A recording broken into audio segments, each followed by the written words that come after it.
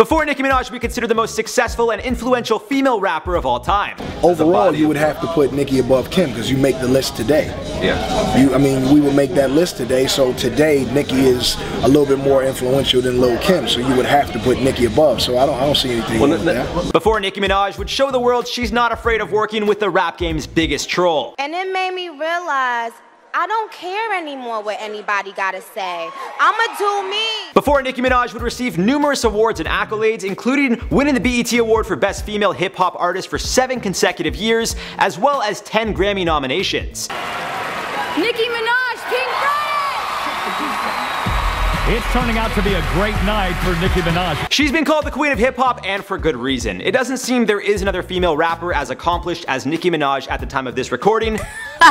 But I'm not so sure anyone will ever be able to reach the heights she's managed to reach over the course of her career. From world tours to films, she's also got the cosmetics from lipstick to fragrances, and we can't forget that she's also a part owner of Tidal. After collaborations with 6ix9ine and Doja Cat, with the latter getting the women their first #1 on the Billboard Hot 100 Songs chart, it seems Nicki is simply setting herself up for another decade of success. However, all the success, fame, and fortune would come at a price, as Nicki certainly didn't have any handouts and had to go through some tougher times before she would have an estimated net worth of allegedly between 80 to 100 million. Damn!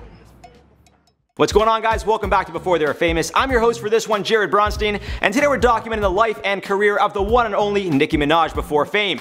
As always, let us know who we should cover next in the comment section down below, but for now, let's get right into it.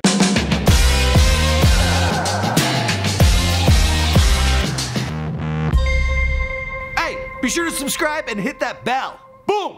Nicki Minaj was born Onika Tanya Mirage on December 8, 1982 in St. James, Trinidad and Tobago. Her father, Robert Mirage, is of Indo-Trinidadian and Afro-Trinidadian origins, while her mother, Carol Mirage, is of Afro-Trinidadian descent. Nicki has a younger brother, Micaiah, and younger sister, Ming, as well as an older brother, Jelani, and a half-brother, Brandon Lamar. If you know the situation regarding Nicki's oldest brother, Jelani, well, let's just say he's likely spending the rest of his life in jail, and it's for his involvement with a minor. But we gotta get back to Nicki. In hopes of offering the children a better life, Nicki's parents moved to the United States, with her mother enrolling at Monroe College and her father getting a job at American Express, while Nicki and her siblings would stay with their grandmother. This led to her spending some of her youth in the port of Spain, and it seems their culture certainly had an influence on a young Nicki. Although her parents would eventually land jobs, money was still tight, which led to the family living in the neighborhood of Southside Jamaica in Queens, New York. Nicki and her older brother would start calling Queens home when she was just 5 years old, but unfortunately for Nicki, things would go from bad to worse. Her father was struggling with a drug addiction and would sell some of the family's furniture for drug money at times. Although her mother would work as a nurse's aide, it was tough for the family to have a stable income. As Robert's addiction got worse, he started being abusive towards Nicki's mother and even once tried to burn her house down. Thankfully, Nicki and her brother wouldn't be home at the time, as her mother would actually have a dream the night before that this was going to happen and told them to stay with their friends that night. I was so scared I didn't know what happened, but everybody was running over here and I just looked.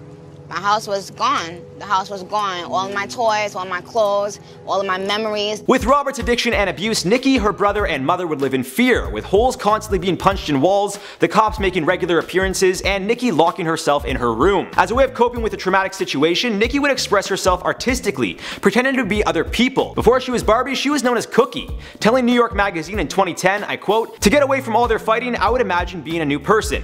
Cookie was my first identity that stayed with me for a while. I went on to Harajuku Barbie, and then Nicki Minaj. Fantasy was my reality. I must have been such an effing annoying little girl. Everywhere we went, I was up singing or acting like, hey, look at me." Eventually her father would get clean and the family has a great relationship, but that didn't happen overnight. Seeing her mother struggle and growing up close to God, Nicki would pray that one day she'd be able to take care of her. But at just 5 years old, there isn't much you could do but keep the faith. In regards to education, Nicki would attend Clarence Witherspoon Public School for elementary, where she would play clarinet and sing in the choir. At just 12 years old, she would write her first rap, and with ambitions of performing, would attend Fiorello H. LaGuardia High School of Music and Art and Performing Arts for her high school years. Each student had to choose a specific field of study with the options of dance, drama, art, vocal music, instrumental music, and technical theater. With hopes of being the next Monica, which is one of Nicki's biggest idols, she auditioned for the vocal music program. Unfortunately, Nicki failed her singing audition and ended up in the drama program. I'll let you right now. Tell him I can have my baby back. I am not gonna call him. Here, the intense training gets the better of this young actress. At just 15, she would have an abortion, telling Rolling Stone in 2014, I quote, "I thought I was going to die. I was a teenager. It was the hardest thing I'd ever gone through. It'd be contradictory if I said I wasn't pro-choice. I wasn't ready. I didn't have anything to offer a child. Being in the drama program, Nicki started to grow fond of some of the industry's best, such as the one and only Meryl Streep. However, she also cites Jada Pinkett Smith as inspiration regarding acting, and has claimed Jay-Z, Foxy Brown, Lil Wayne, Madonna, Beyonce, Kanye, and many other artists inspiring her musically. After graduating from high school, she would land herself a role in the off-Broadway play In Case You Forget back in 2001. However, it seems Nicki really wasn't all that passionate about acting, she was more focused on writing. I studied drama. Okay, so what type of acting were you doing with that? Mostly stage. Anything I might have seen? No, Yeah, actually, I did like an off-Broadway play at one time too after school, but it wasn't nothing. It wasn't. I think that at that time I wasn't focused enough to maintain an acting career. I didn't realize you had to really be focused, like going on those auditions and stuff like that for agents, and I wasn't there yet. I was too all over the place. Now, as we know, the entertainment business is a tough industry to break into. It usually leads to people working various different jobs, and Nicki was no exception. It seems she actually had a total of about 15 jobs before she decided she was destined to entertain. Telling Billboard back in 2010, "The last job I had was an office manager in a little tiny room where I literally wanted to strangle this guy because he was so loud and obnoxious. I would go home with stress pains in my neck and my back. That's when I went to my mother and said, look, I'm not going back to work. I've been fired like 15 times because I had a horrible attitude." Apparently there was even once an incident where Nicki chased a customer while working at Red Lobster for stealing her pen.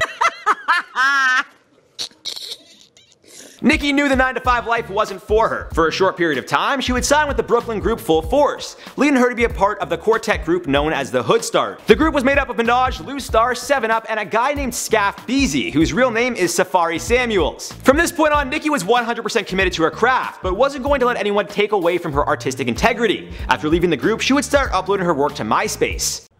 When they thought it was safe to play ya, hit him with the N-I-C, the K-ya. I'm Tinkerbell, he's Peter Paya. To these rap, I'm Mother Maya. Around this time, she would also start dating Samuels, who, as we all know, she would be on and off with until about 2014. Their relationship was quite interesting, with him eventually turning into more of a hype man for Nicki than anything. The team would push for Nicki's success as she would continue uploading to MySpace, while sharing the links with anyone who was willing to listen. Fortunately for her, CEO of Dirty Money, Fendi, caught wind of Nicki's sound and saw a real opportunity. But this wasn't by chance, as Nicki explained, I quote, "I was coaxed into starting a MySpace page and began sending out friend requests to some insiders in the music biz.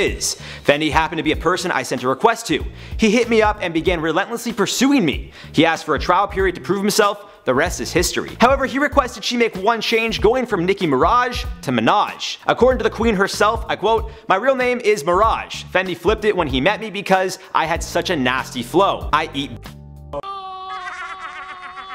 She signed a 180-day contract with Dirty Money in 2007. Her first mixtape dropped in June of that year, titled Playtime Is Over. Shortly after, she would get the attention of one of the best MCs in the rap game. Like I said, he's still immune to DBT. He said, I got to have that girl shout it. Hey yo, shout it. Y'all wanna meet Nick and shout it.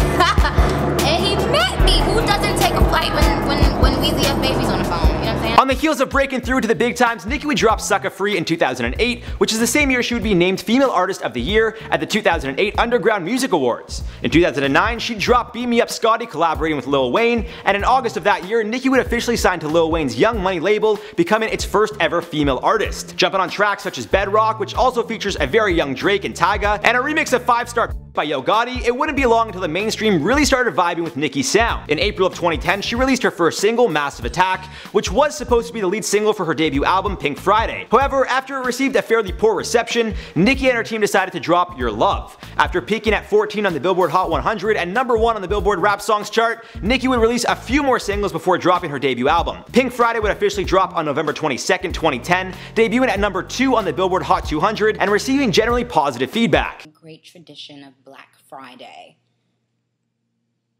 We are going to switch it up this year in honor of the Nicki Minaj album and call that day Pink Friday and call my album Pink Friday. As we know, Nicki would go on to win numerous awards, get herself into a handful of feuds, drop an insane amount of music, and showcase to the world her many different characters. From Roman to Barbie, Chun-Li, and all those in between, it'll be interesting to see what else Nicki comes up with down the road. Most recently, she's been working with 6ix9ine on the song Trolls, had her first #1 with a remix of Say So, and as recently as October 2019, got married to her childhood friend, Kenneth Zupetti. There's also a lot of information that's happened between now and her first album drop, but this is before they were famous, so I think we'll wrap it up on that note. Okay everybody, that's a wrap. I've been your host Jared Bronstein. Let us know who we should cover next, and we'll see you guys in the next one.